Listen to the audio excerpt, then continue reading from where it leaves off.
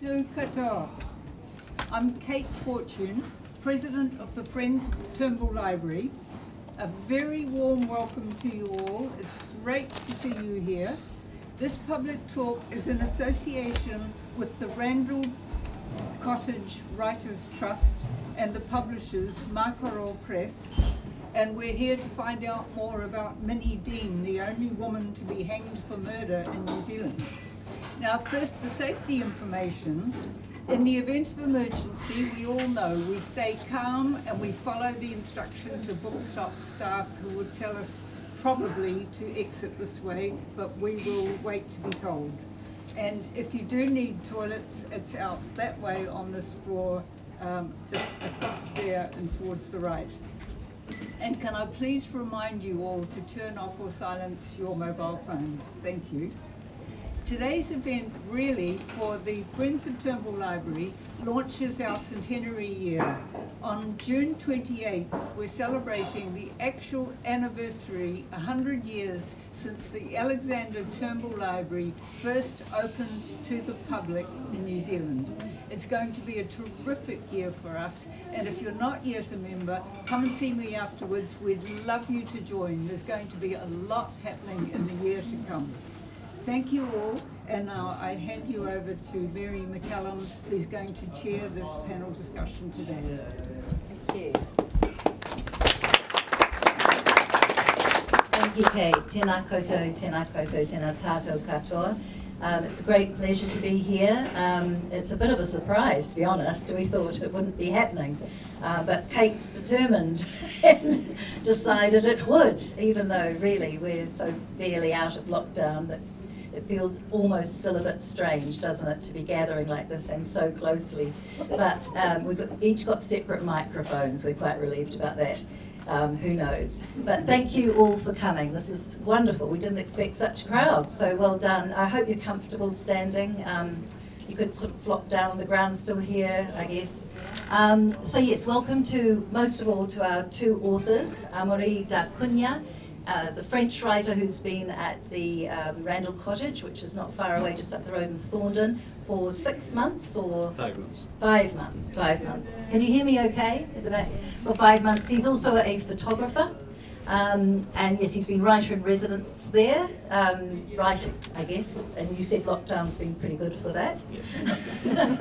And Christchurch author and retired psychotherapist and psychiatrist Karen Zelas, who's flown to Wellington especially for this departure for her, given she's been locked down and very careful about that. In fact, she wasn't sure at first, but then she thought, yep, she'd give it a go. So I picked her up from the airport today, looking a little bit empty there in the car park, wasn't it? But not many people flying still.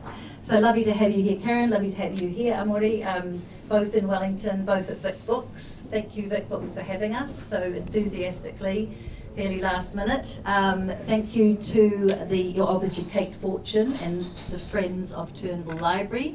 Ngā hoa e o te whare puka puka Turnbull, I like that. The Randell Cottage Writers Trust, which I don't think has a Māori name yet. Where are you guys? Thinking of one? Is there one, Seanne? Is there one? No. Soon, one day. And Vic Books, obviously, yes, thank you for having us here. So I hope it all goes well. We have some books for sale at the end. Karen's book, Amaury's book has not yet been published, but watch this space, because that will be happening at some point very soon. Okay, so both these authors live at opposite ends of the earth, but they have a shared fascination with one woman, Minnie Dean. The infamous baby farmer from Southland. Now, some of you know of her, or have just, who has just heard of her, knowing about this event? Well, most of you quite knowledgeable. Oh, interesting. There's one. Okay, good admission. Okay, so she lived in Southland, and she cared for unwanted babies in the 1880s, some of whom died. We'll discuss why soon. She was charged, however, and convicted for the death of one, wasn't it, Karen? Yes. And then she was hanged, the only woman to be hanged in New Zealand, and that was in 1895. So, Amaury, you've been working on a book about her while you've been here. In fact, spent much of your time writing this or researching it and travelling. And 3 years ago, I, as a publisher, published Karen's verse biography called The Trials of Minnie Dean. A work that uses various voices and has quite an interesting format because the voices come at you from all angles on the page, including upside down and small and large and all sorts, but she's trying to bring together the voices of the various participants in that, what happened back then for Minnie, and I guess the community voices as well. Also in the audience today we have, oh sorry, I should say Karen is developing that story into a one-woman play as well, so it's in development. We also have Janice Gill in the audience, just here in the front row, and she's a Nelson artist who has painted Minnie Dean and the various scenes from Minnie's life and published a book 5-6 years ago. Yep. Yes, a book of my own paintings, yeah, tellings. The paintings of Minnie Dean are in there. So that's from a number of years ago. But she is here because she travelled with Amaury down south to take him to the sites of the life, show him the life, I guess, the area where Minnie lived. And we also have Seanne Robbins here from Randell Cottage, who's going to read for Amaury because he's not very happy reading in English. I don't know why, because his English sounds perfectly fine to me, but apparently Seanne reads better than him, so she's going to do his reading. Okay, well we'll start with Karen, so we just warm things up, I guess. Karen, if you could tell us what drew you to Minnie Dean. Have you got your microphone ready? Hello, can you hear me? Yes. In a former life, I was a psychiatrist and... Can you hear her at the back? I think you need to talk a bit louder. Or keep the mic close to your mouth. It's definitely on. It is, that's better, isn't it? Yeah.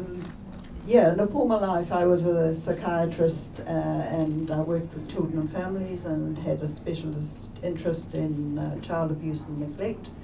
And I came across Minnie Dean in that context and was interested in her and the events of the time, really, that contributed, I think, to how she is still seen today. And then since my retirement, I've been writing, and I was looking for an iconic piece of New Zealand history that I wanted to write a verse biography about. Something that was, so I took this story and imagined the perspectives from many people in different places and different parts, and I think later there'll be the opportunity to read one or two to you, so that these pieces would fit together, these voices would fit together like pieces of a jigsaw that people could then read and assemble in their own minds and come to their own conclusions about whether they felt she was a murderer or not. What drew you to her? I mean, what this little woman, this one case down in the south. Okay. Well, the more I looked into it, the more I was drawn to her as a person. I mean, I think in some ways she was her own worst enemy. She was, I think, a rather cantankerous lady, probably. But also one who clearly was very concerned about the well-being of young children and children that nobody else wanted.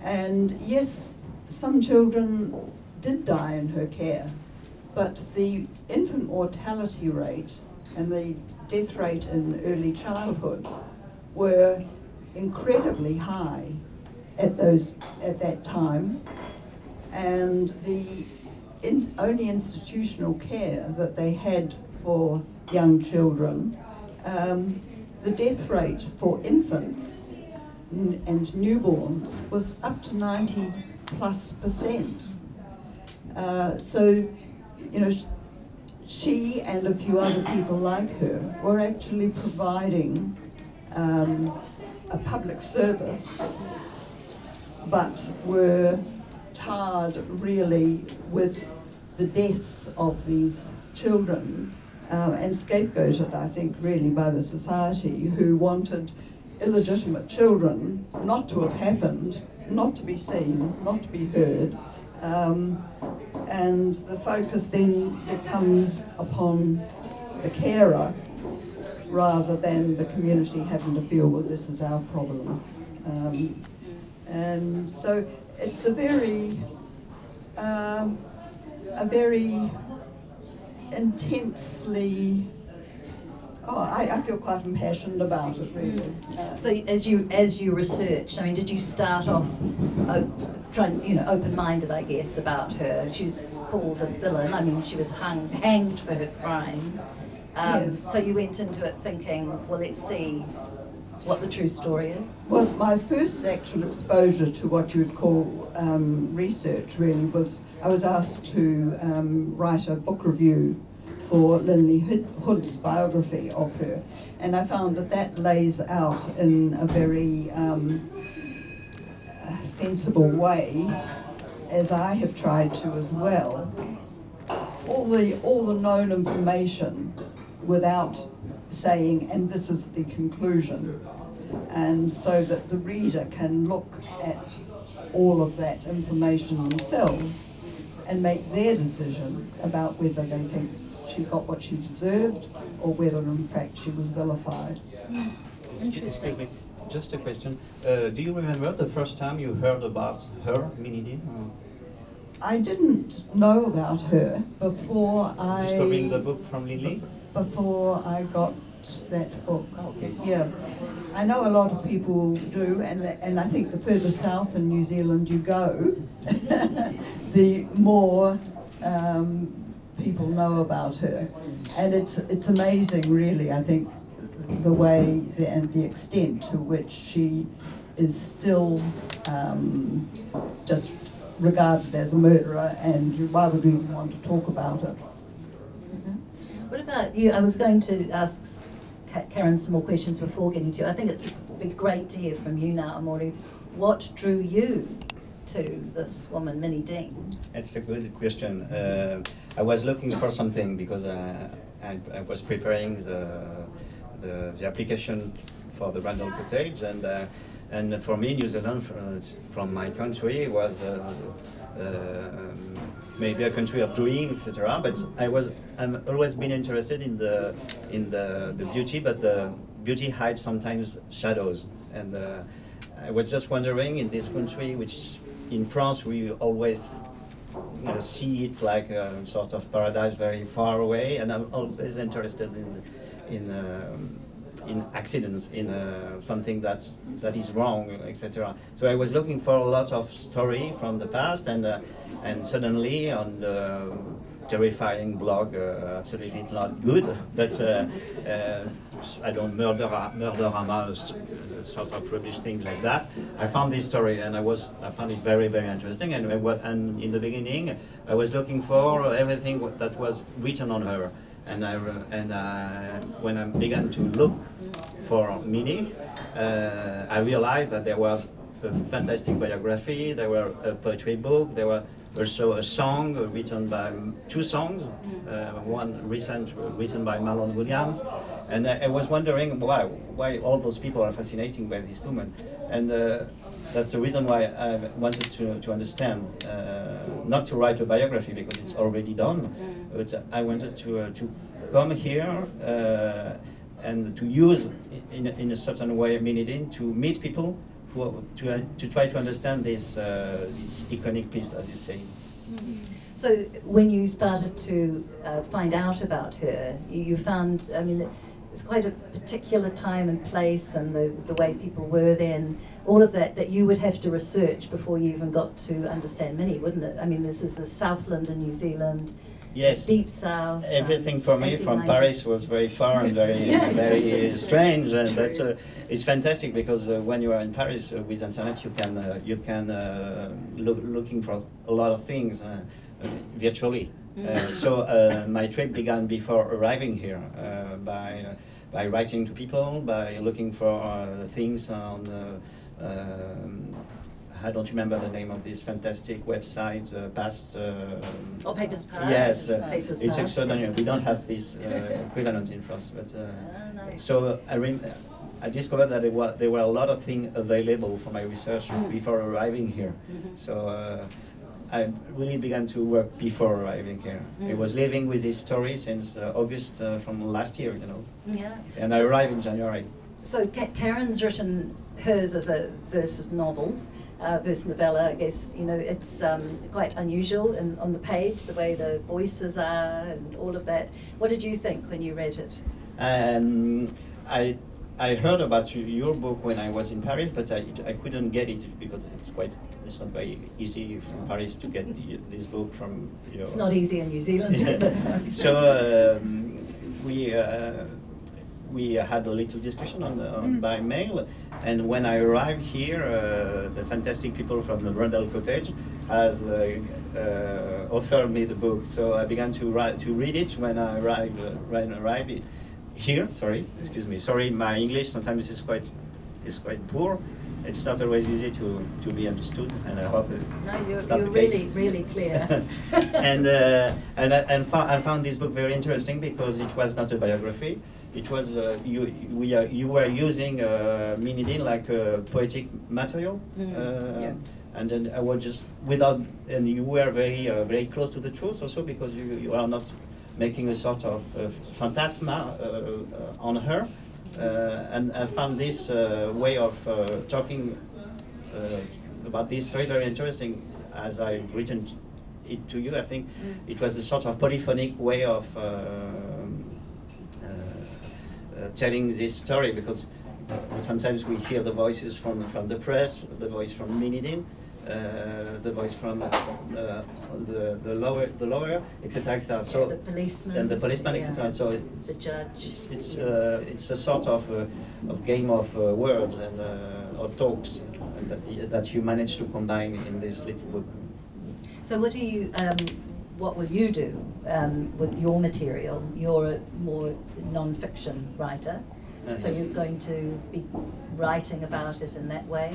Yes, I think it's not. I think because I began to write, so I know a little bit what I've done because I've written 9 chapters. I'm very happy, thanks to lockdown.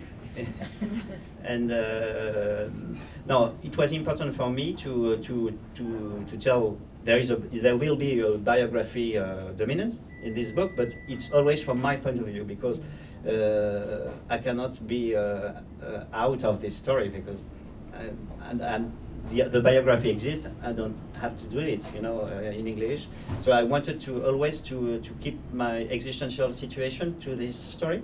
So it was a sort always a combination between what I feel and what happened, what's happened in this story. Just can you hear okay at the back? Because when you pushed it a bit more directly, I think. Sorry. Yeah. It's better like this? The deep sounds of the microphone at work. Yes, that's very, so it'll be you researching, travelling, looking at New Zealand, yes. Looking at Minnie and bringing that together. Yes, it's an experience of meeting people also with Minnie. I think it's very important for me. And as you say, as an iconic, like a myth, it made me think a lot of things from my own story. Maybe also I wanted to try to understand why I am interested in this. I haven't been buried when I was a child, of course, but there was maybe some connection. I don't know. I wanted to try to understand why this story touches me. In maybe sometimes in an ambivalent way, because we're gonna talk about the fact if she's guilty or not, but it's a real question, of course. Yeah, we do have to address the question, actually, that's true, villain or victim. So I guess we'll come back to you, Karen. You were talking earlier about the way Minnie looked after unwanted children. She was doing that in the 1890s to earn herself some money, because she had a husband who canned out a bit as a farmer. In a big way, actually, and so she needed to bring money in, so she looked after children. So just give us a little bit of understanding about these were unwanted children, they were illegitimate, sometimes from wealthy families, is that right?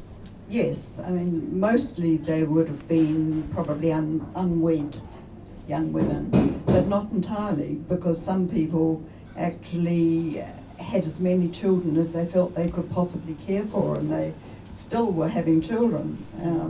And so they came from all walks of life and from different parts of the country, up and down. And she would hop on the train and go and pick up babies from places and bring them back. And it was in that context that 2 children died at the end, towards the end of her life.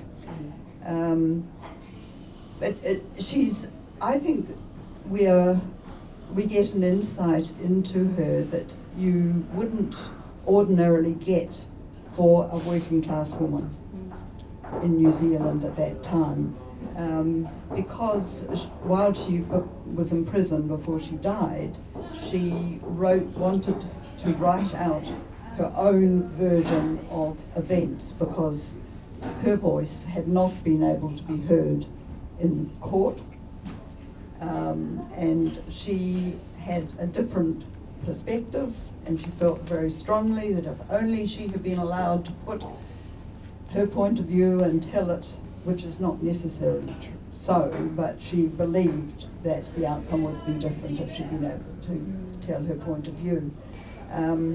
So we have written 50-odd pages of handwriting of hers, in which you get a sense of what... It's 53 pages. Amaury told me the other day. Oh, well, sorry, only he near corrected enough me. to 50. I said 50. Round them up or down. But anyway, she...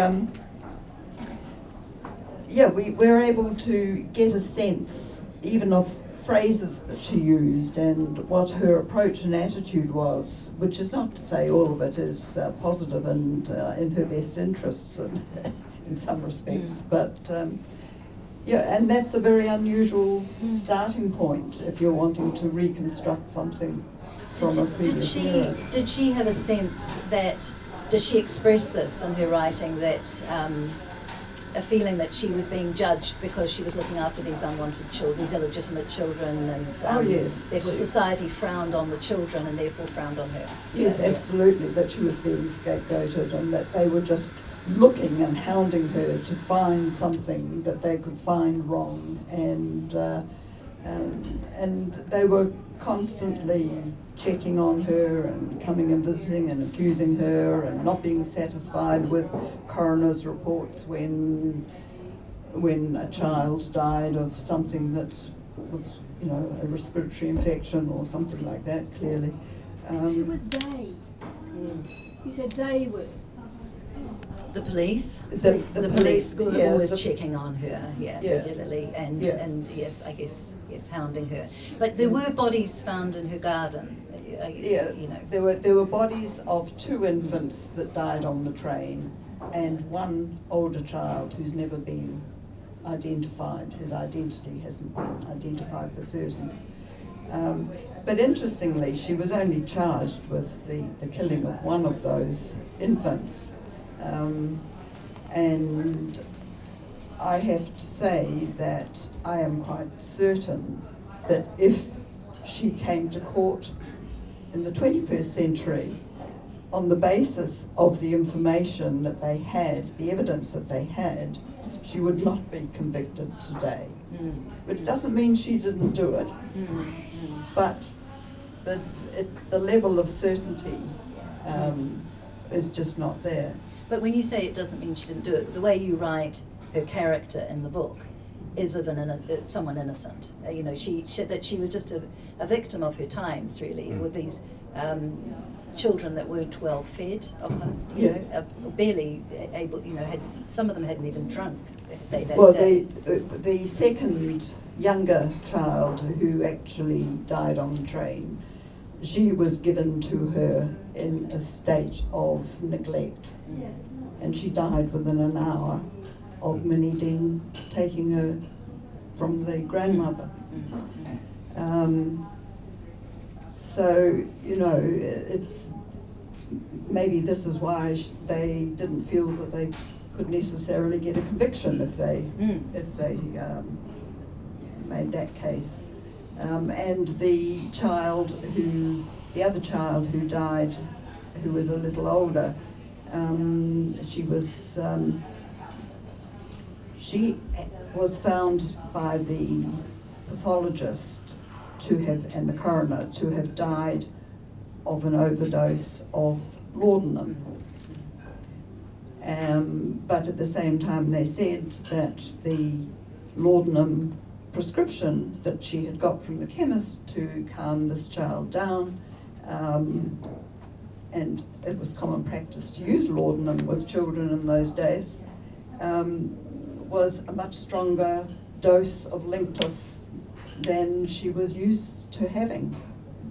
And so, you know, and she insists that it was an accidental overdose and that she had suffered terribly herself from having committed this accident, been responsible for this accident. So, I mean, to me it sounds, and certainly reading your book, you feel that, yes, she was harshly judged by the community, but also in terms of the, as you say, the lack of evidence around her, around the deaths of those children, just says that she was probably innocent, and that's what you seem to think.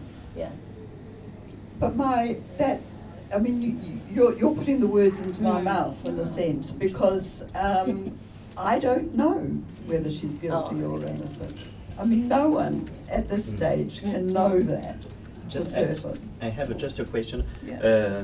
When we are interested in this story, when we read Minnie Dean's last statement, for example, we feel that something is wrong in her mind. Mm-hmm. There's something really confused. She's always lying, or she lies a lot.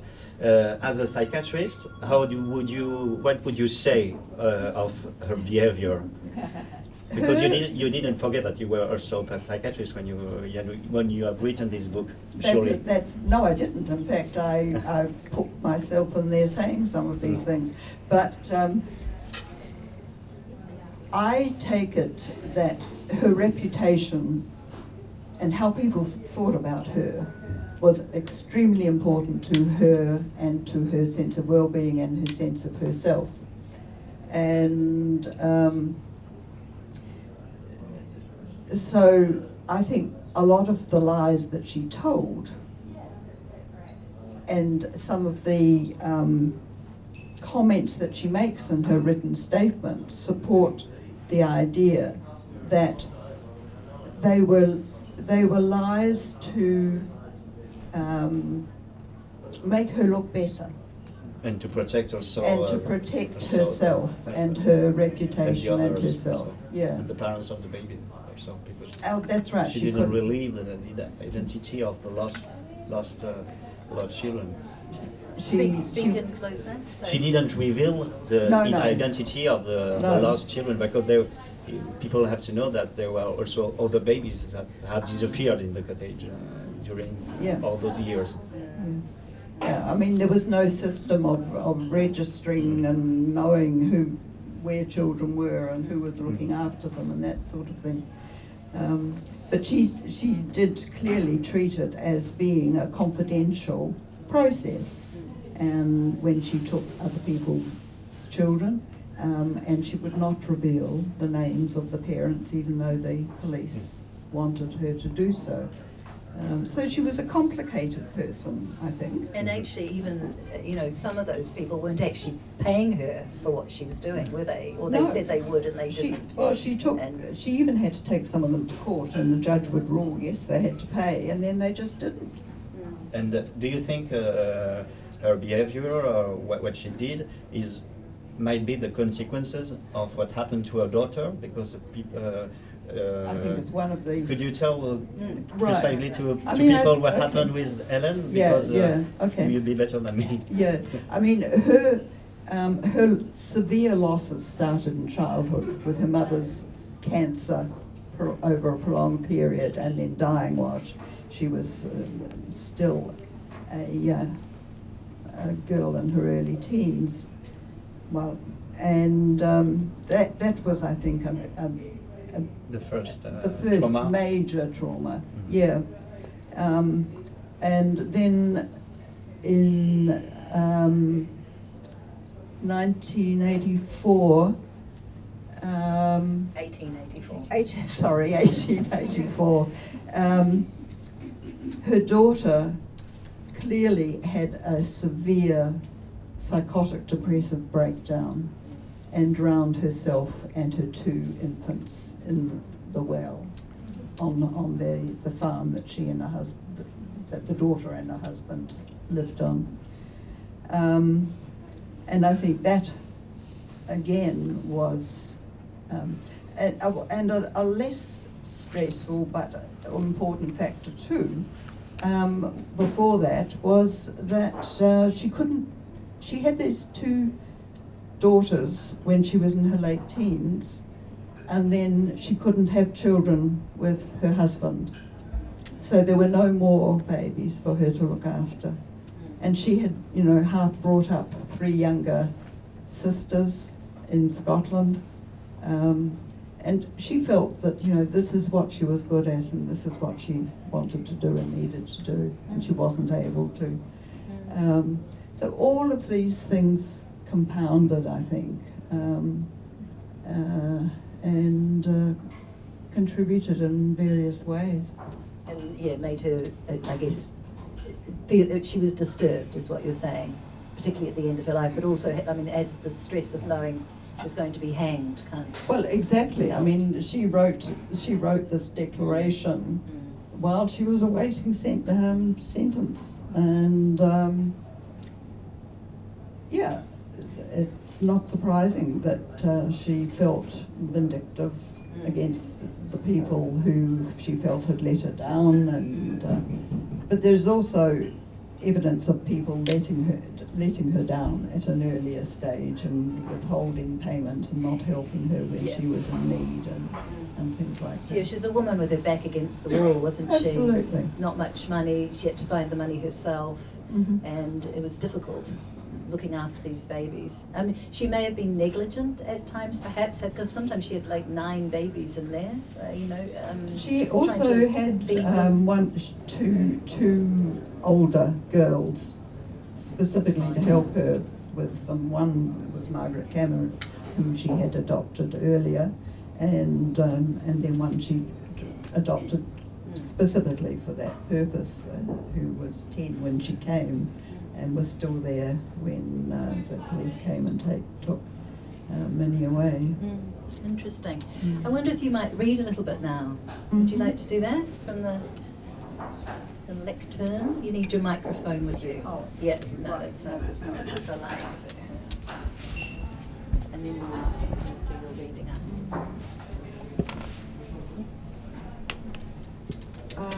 I have earmarked, and I'm not quite sure. Do you want me to find them? How much time? Oh no. Right. I've got the poems that I have earmarked have sort of relate actually to some of the things that we've been talking about. So I wanted to give you a few different voices from different perspectives. So this is a poem in Minnie's voice. I care for bairns. It's what women do. Why God gave us 2 arms, one to hold a child a hip, t'other to stir the pot. I am a good woman like my ma, good mother, wife. When she left, I wore her shoes until they were down at heel and I ready for the dung heap. Today I cannot resist a child in need, despairing the reluctant fruit of my womb to fill the empty place. Adopted May Irene, newborn. The doctor said she would not live, but I cherished her, and against the odds, she did. If there were none like me to save and cosset, the world will be a crueler place. Each child brings a story. At the right moment, even respectability, a little embroidery, and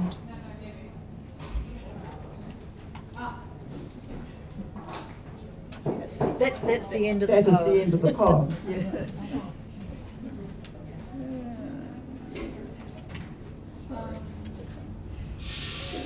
And one other in her voice. Where would they be without me? These uppity girls and parents. I sweep their mistakes like dust beneath the rug, so they may dance upon it in white linens. I ask a pittance and am reviled. Where would they be without me? Helpless bairns, unwanted through no fault of theirs. I cherish each wee soul as means allow. Fetch the doctor, educate. Where would they be without me? Were they from my own womb, I could not love them more. And I'll read a couple of short poems in the voice of the policeman who kept on harassing her time after time. Constable Hans Peter Rasmussen, number 5. No matter, this poem follows an inquest for a child who died of a respiratory disorder. No matter that I cupped my hand again like river sand, she slipped between my fingers. The inquest found her faultless this time, but I know better. She's killing children by exposure. The doctor thinks May Irene Dean and John Clark will not survive.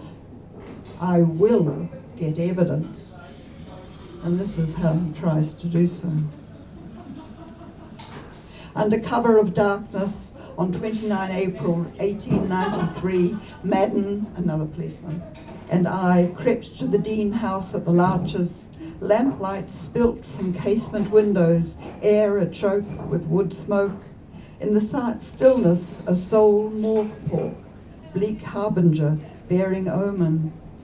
We did not announce our presence, concealed in shadow and stealth, took positions. Chill mud filled our boots, making even the crowded timber shack inviting. For 3 long hours we waited, stiff with cold, shadows moving against the glass, a fading tapestry of voices. 11 p.m, not one child put to sleep outdoors. We checked the outbuildings, just in case, and then withdrew. But I am not convinced. She can't evade my diligence indefinitely. One more? Yeah. I have, where are they hiding? I have 2 poems here, but one of them I will not read, but they are related.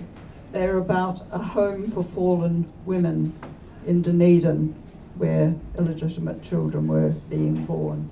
The second one is called Song of a Foundling, and it is an echoed response to the first one, which is about the mothers and the act of having them.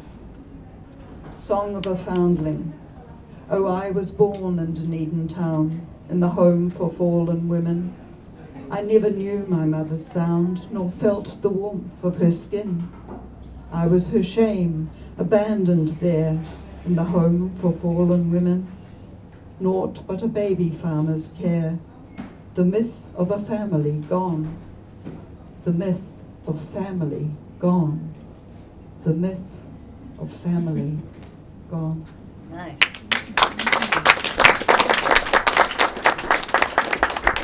I think it's amazing the way that opens the story up when you can see inside the skin of the people at the time, and the book's packed with that. I think it's marvellous.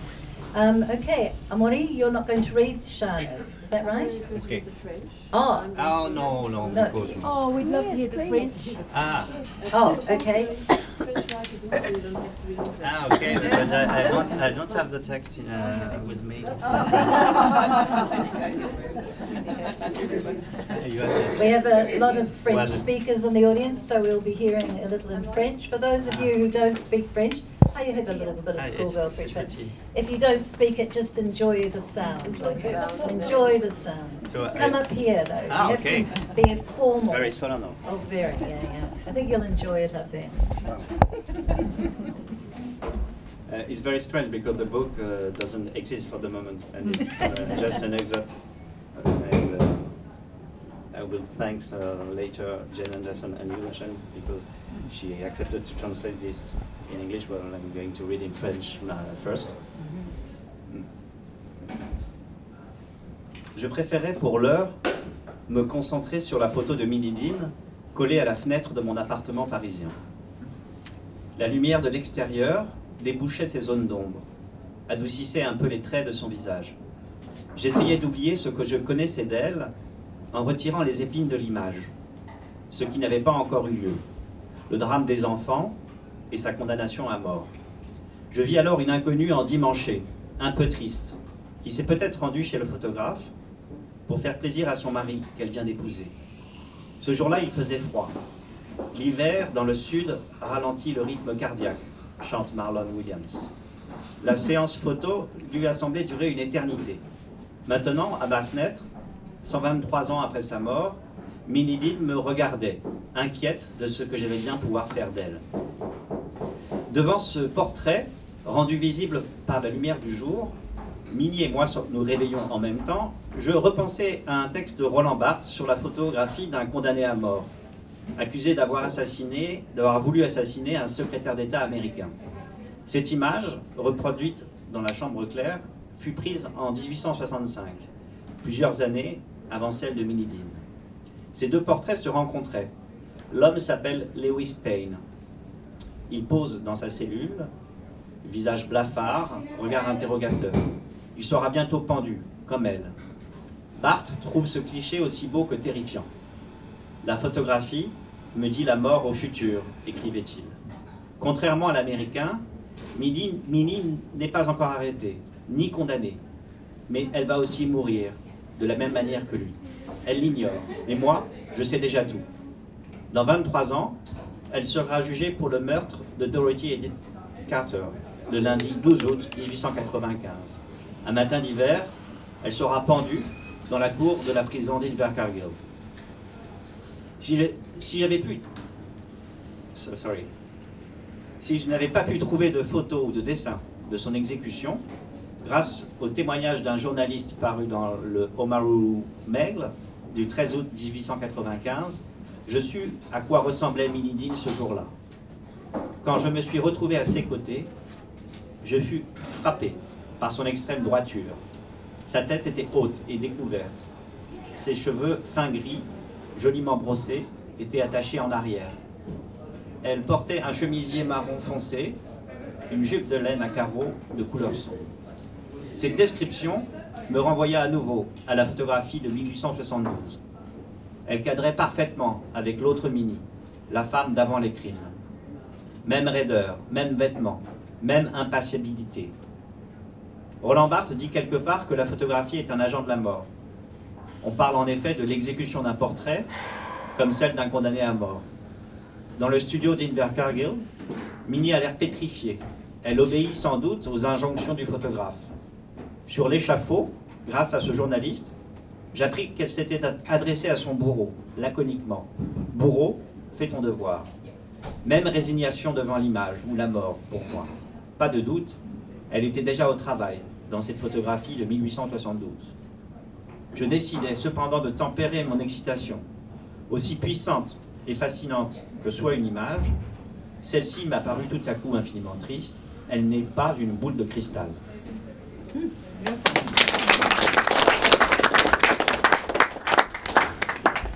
Thank you. Thank you. And thank you, Jim. Need a mine, yeah. Okay. Can you hear me? Yep, that's nice. That's good. Okay. This translation of the third chapter from the third chapter Yes. from your book, An excerpt from the Yes. short chapter. is by Jean Anderson, Associate Professor of French at Victoria University, and I think leading light of literary translation in New Zealand. Yeah. Okay, so close enough? That sounds okay? Right. In the meantime, I preferred to focus on the photo of Minnie Dean taped to the window of my apartment in Paris. The light from outside brightened its shadows, slightly softening her features. I tried to forget what I knew about her, seeing the image minus its dark side. that had yet to happen, the whole drama of the children and her death sentence. What I saw then was an unknown, somewhat sad-looking woman in all her finery, who had probably come to the photographers to please her newlywed husband. It was cold that day. Winter in the south makes the heart beat slow, sings Marlon Williams. The photo sessions seemed to drag on forever.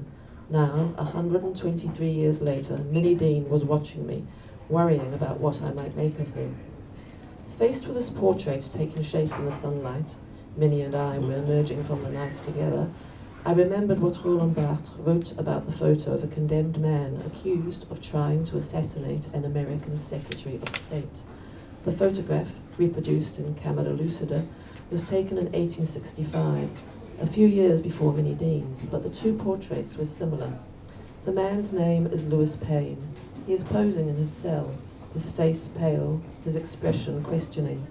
He is to be hanged soon, like her. Barthes finds this image as beautiful as it is terrifying. The photograph tells me death is in the future, he wrote.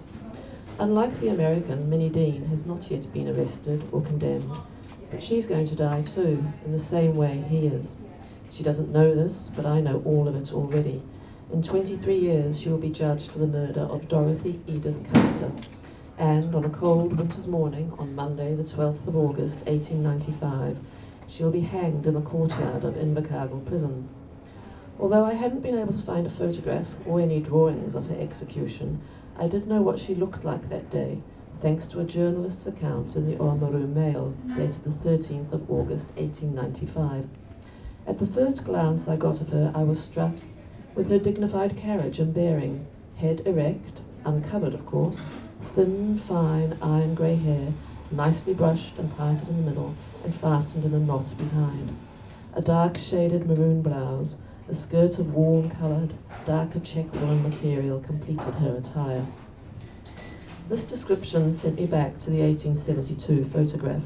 It fitted the other Minnie perfectly, the woman before the crimes, the same stiffness, the same clothes, the same impassive expression.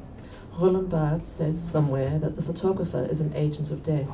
In fact, we talk about taking a photograph the same way we talk about taking a life. In the Invercargill studio, Minnie looks petrified. She's probably following the photographer's instructions. On the gallows, I know from the same journalist that she spoke briefly to her executioner. Executioner, do your duty. The same resignation in the face of the photograph, in the face of death. For me, there's no doubt it was already at work when this picture was taken in 1872. But I decided to moderate my excitement. However powerful and fascinating an image might be, and this one suddenly struck me as infinitely sad, it's not a crystal ball.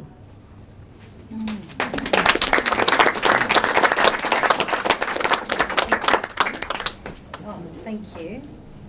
Seanne and I have been in the same bubble briefly in the last few weeks, so we can share a microphone easily. Of course, we don't use that language now. Of course not. No more bubbles. But now, Amaury, we haven't got a lot more time left, so we need to hear about your trip into Southland. I'm fascinated. You were taken there by Janice in the front row, so it'd be good to hear. I'm going to tell this little story, which is lovely and fascinating and very good for the book, I hope so. Because when I met Linley Hood, the biographer, and I asked her about who did the painting on the cover of your book, and she talked to me about Janice. So I had the authorization to write to her. That was what I did, and we began to write each other, and Janice made several paintings of Minnie in the 70s, maybe. From 68 onwards. Yes, exactly. And we began to write to each other, and I didn't know that she was native from Winton, like Minnie did. So before the lockdown, before all this crazy nightmare, we decided we planned to go to Winton and to Invercargill, sort of Minnie Dean trip.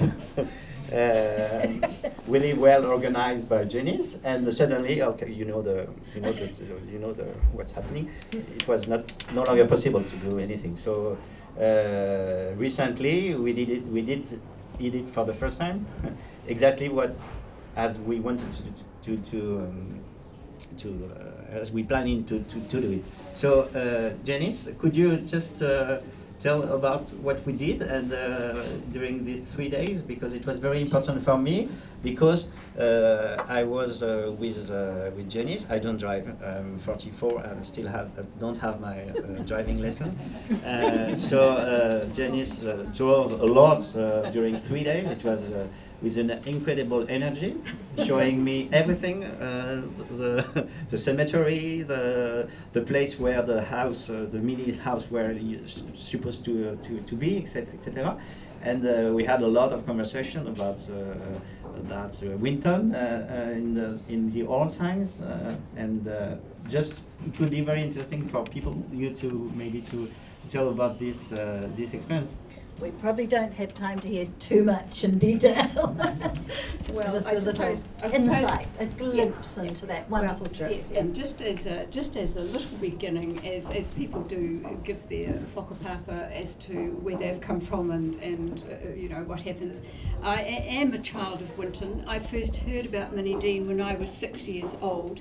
My great uncle and aunt owned the land after the Deans, and I went to play with the cousins, and they found some bones in one of the paddocks, and they said to me, "These are Minnie Dean's baby's bones," but wouldn't tell me the rest of the story, the little power play as it might be between cousins. So at the age of 6, I got on my little bicycle and rode home the 2 kilometres and said to my mother, "Who's Minnie Dean?" And my mother, who was a bit stern, said, "That's enough of that around here, thank you." so I knew that she came into the category of sex, religion and politics. She was not up for discussion. So obviously when I did hear the story, I wasn't much affected by trauma. I was not a child raised on fairy stories, so I didn't have a bunch of ogres. Timing, yeah. Sadly, because your story sounds utterly fascinating. So I will write it. So anyway, that was father's side of the family. On mother's side of the family, she was a waitress in Gore, and her employer was Minnie Dean's other daughter, not the one who went down the well together. So there we were. Anyway, so we had this great trip, especially on the first day, and when Amaury talks about the energy of it all, well, believe me, I was in bed by 7:30 that night and got up to clean my teeth at 1. But anyway, we followed on Minnie's that important journey, sort of in a triangle of Southland. We went down to Bluff, and then back to Invercargill, up to Winton, to the cemetery. We went to the Larches, where of course my relatives had lived, but there were new people there, but they were very welcoming, and this is where we looked for the house. Sorry, Janice, so these are all the places where she lived? Yes, where she'd lived. Then we went up to Dipton because the little 11-month-old baby had died on the train between Dipton and Lumsden. Then we went to Lumsden, and Lumsden in recent times, the Historical Society or something, have pulled 2 engines out of the river, and they are engines that had been on the line when Minnie Dean was on the train. So there's very little of Minnie Dean left, but I mean, if you're going to listen to all those stories, she's absolutely present. She's been a thread running through my life, but boy, does she run through Southland. Victim or villain for you then? Well, Great Aunt Mary put flowers on her, she knew Minnie Dean, and she put flowers on her grave for 50 years plus. And I think that might have been an indication how some people felt about her, those who knew her. So I too keep sort of an open mind. I think there was carelessness, there was the laudanum overdose, and I think, like the rest of us, she was a complex person. I don't think it's easy to give her one label and that. And she keeps on. She's like, you know, the earthquakes and the tectonic plates, it's still being constructed. Everywhere we went in Southland, we had everybody else's opinion of what Minnie Dean, what everybody else had missed, and so didn't know the story. The woman at the Ripperton Museum, who called herself the researcher, produced the hatbox, much too small for a baby, let alone for an 11-month-old child. And I said, so-called researcher, because I thought, God forbid, sorry about that, no one from Riverton here. I thought, God forbid if this is the quality of the research. But anyway, she said, when I said, well, you couldn't get 2 babies into that. And of course, every second house in Southland had the Minnie Dean hat box, you know, and we all had Minnie Dean hat boxes. And she said, oh, I don't believe that. And I said, what don't you believe? And she said, the babies were never in hat boxes. And I thought, wow, this is easy research, because if it doesn't agree with your idea, forget it. So there were all sorts of interesting people. There was the man up on his roof in a little place called Cozy Nook.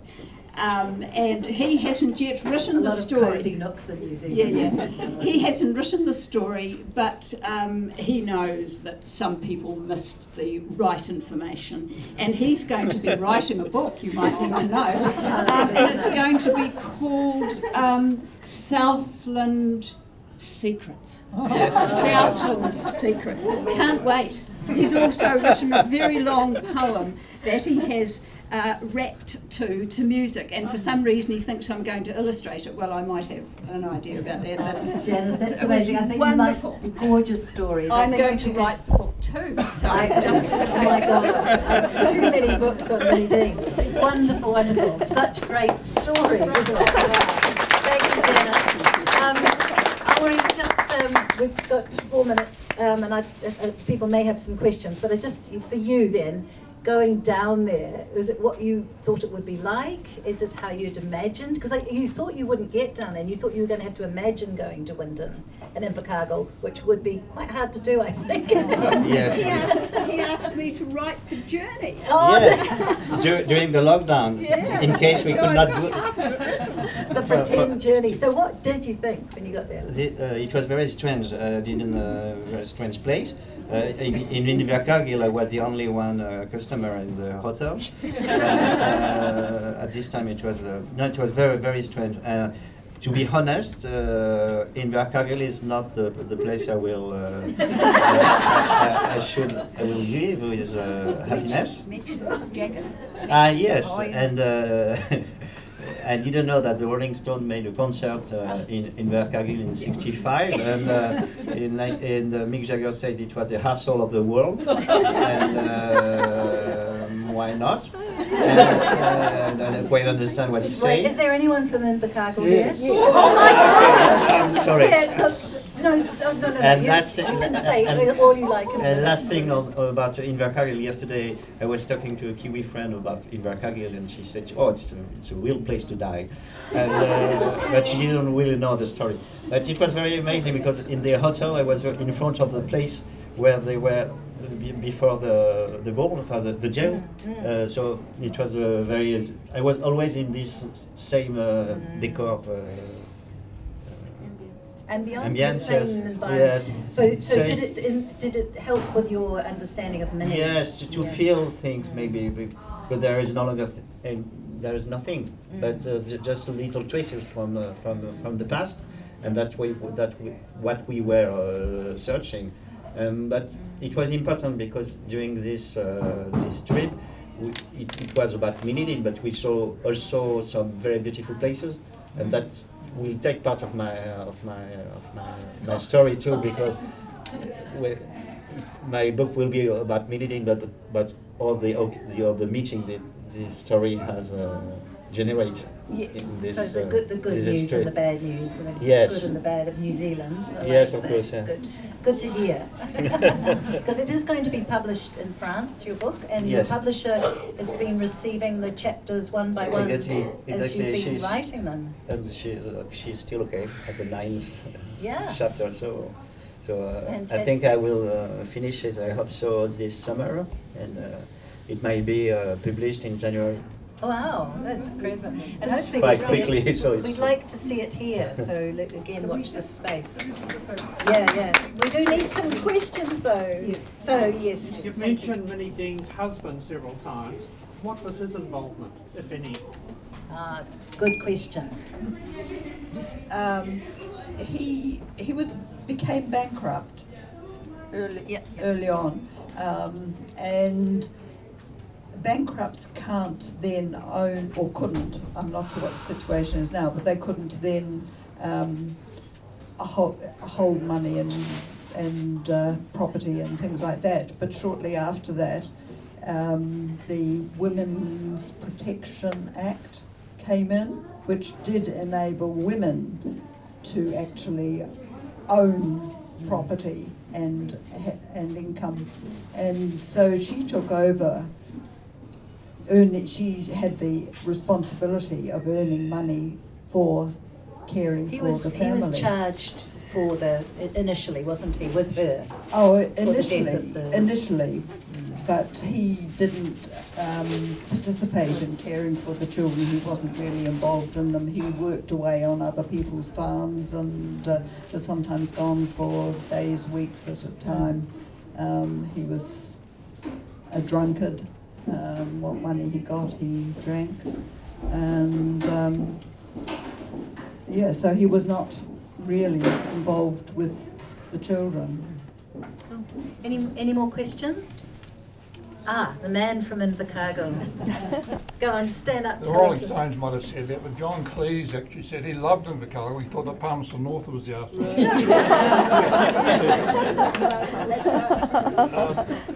I learned about Minnie Dean when I was at high school, or even primary school or something like that. My impression was that she was called a baby farmer, and the inference from that was that she was certainly guilty of what she had done, and certainly that's the image that I grew up with, without much knowledge about actually what was going on. So, and I suspect that many people in Macaro at that time, I'm talking about the 1950s, when I was at primary school in the early 60s, at high school, that would be, I think the majority opinion would have been, that would have been the case. Before Lindley Hood's book came out and what you guys have done, obviously shows a much more diffuse light on the whole story. So I'll be intrigued. I've read Lindley Hood's book, so I'll be intrigued to read both your contributions as well. Thank you. Yes, I think that's so. And actually now in schools and in high schools, when local history comes up, she is being regarded as relatively innocent. I mean, I don't know quite the word they use, but they certainly don't think that it was a deliberate. That's not what is being taught now. But she was the person in Winton who haunted Winton childhoods. If you didn't eat your dinner, Minnie Dean would get you. Not in my family. I was always threatened with the policeman, but I liked the policeman. There we go. Even at the time of her trial, the prosecution could find no motive. So, there you go. Did you have a question? Well, a small point.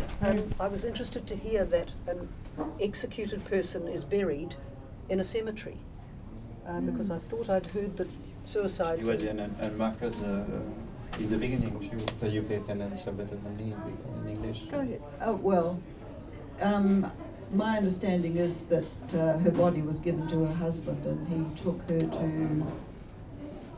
can't remember. Well, to Winton. She was in. Took her back to Winton.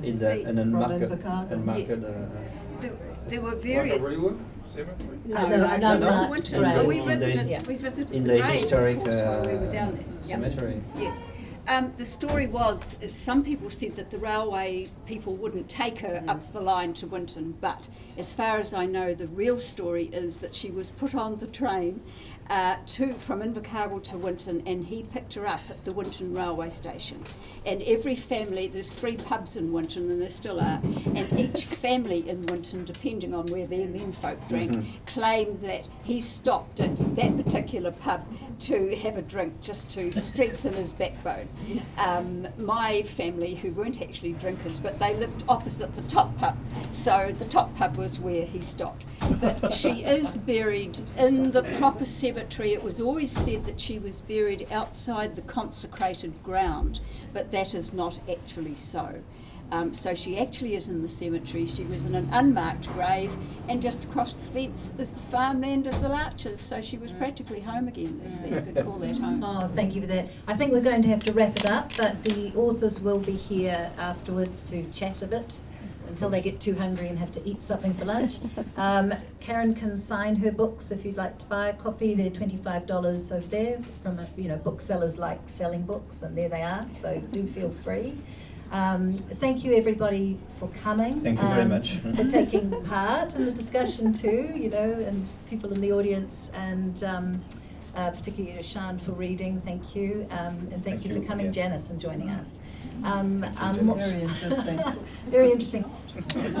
Amaury, thank you for coming to New Zealand, I guess, for being interested enough to come to New Zealand. Fantastic experience. Yeah, and to want to discover something different about it. I'm really looking forward to your book. I'd be very interested in doing a translation of it, she says randomly, if I got some funding. Yes. But, oh, there we go, she'll be the cover. We're on our way, and there's all these other books coming out. It's a virtual book for the moment. All these books about Minnie Dean, wonderful. Speaking of which, there's Karen's book, and wonderful to have you up from Christchurch, breaking out back into the world again. Yes, That's thank you, wonderful.